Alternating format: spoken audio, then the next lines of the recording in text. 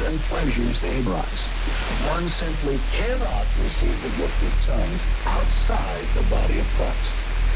Jesus taught God's word is truth. You have just heard the truth about tongues, made unmistakably plain and understandable.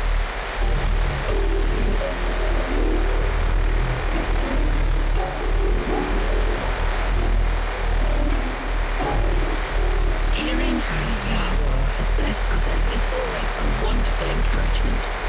Do you have an experience or a testimony that could encourage and bless others? We would love to hear it. Visit our website at worldslastchance.com. Your faith will be strengthened as you read the experience of others who have been saved, and your own testimony then strengthened still more. worldslastchance.com. Let us rejoice.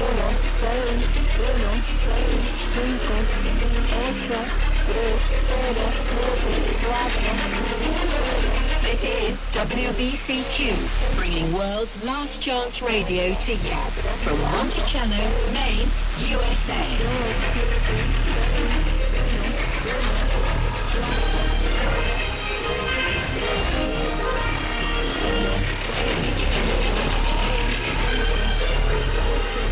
Violent crime, political unrest, financial instability. Everything points to an impending crisis.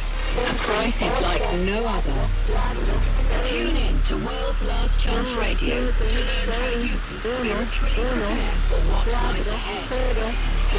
WLC Radio, preparing a people for the Saviour's imminent return.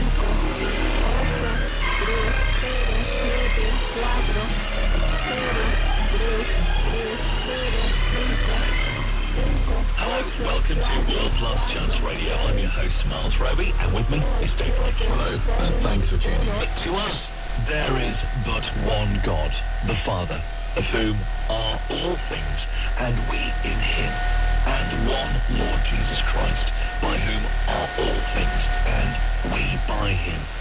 To differentiate the Creator from all the other gods, many, and lords, many, we always refer to him by his personal name, which is Yahweh or Yah. Recently, we had a program about the powerful promise that is contained in the divine name. Now, if you missed that episode, it's not too late. We have it posted on our website as well as on YouTube. Just go to worldslastchance.com. That's worldslastchance.com. And click on the WLC radio icon. It's entitled The Most Powerful Promise in the Universe, and I'd really encourage you to listen to it if you haven't managed to just yet. The name of the Son is Yahushua. Jesus comes down from the Greek attempt to transliterate Yahushua. Greek didn't have the Y sound. And the name of the Son also contains a promise. Yahushua means Yahweh saves. So using these names keeps before us the promise of salvation.